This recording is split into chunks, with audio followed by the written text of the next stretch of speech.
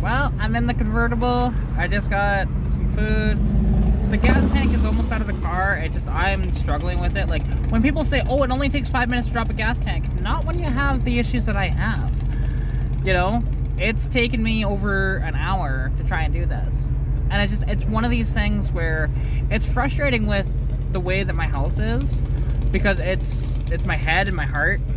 I can faint, I get lightheaded very easily, and it's not fun. I had to get the gas out of the shop actually so that I could, you know, actually not be lightheaded. Like, even with all the doors open and the fans going and stuff like that, it was still too much. So I had to put the lids on the containers and get them out of the shop. So yeah, it's annoying, but you know, we do what we can. When dealing with adversity and stuff, it sucks.